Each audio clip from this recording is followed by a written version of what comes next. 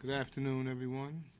I'm Councilmember Idenique Miller, and I'm the chair of the Committee on Civil Service and Labor.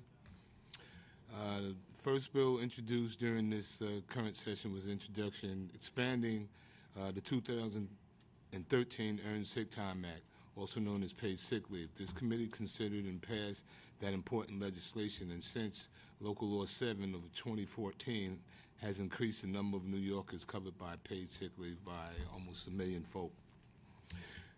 The Earned Sick Time Act gives New Yorkers who work for employers who have more than 5 employees the right to earn up to 5 days of 40 hours of paid sick leave to use in cases of sick, to stay at home for medical emergencies, medical appointments, and to maintain and take care of their family members.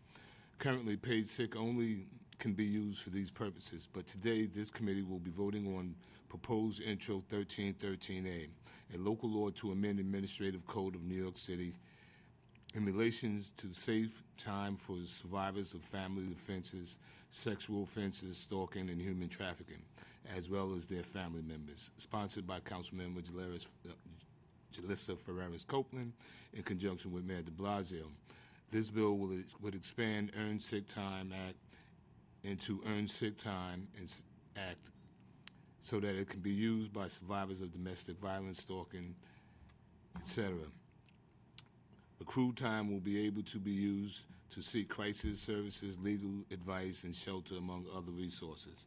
I'm very proud to be voting on this important piece of legislation that will expand upon the Council's biggest accomplishment, this committee's biggest accomplishment in recent years.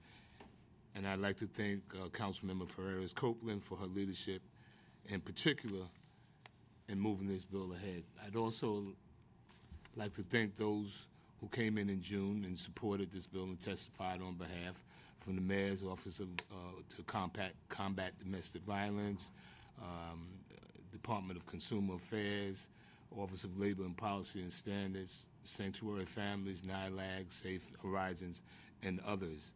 Domestic violence is a terrible and pervasive problem, and I'm happy that this committee has lent its assistance in the ongoing effort to assist New Yorkers plagued by this issue, and this measure is designed to address those problems.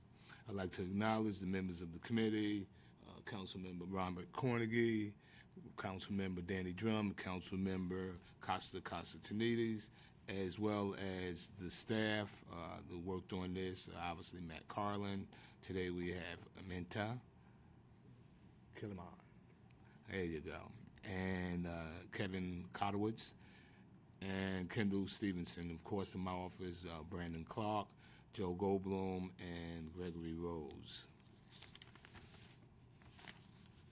Billy?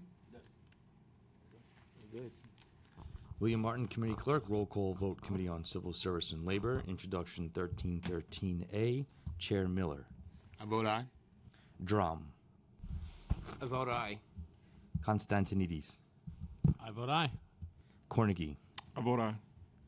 By a vote of 4 in the affirmative, 0 in the negative, and no abstentions, item has been adopted by the committee.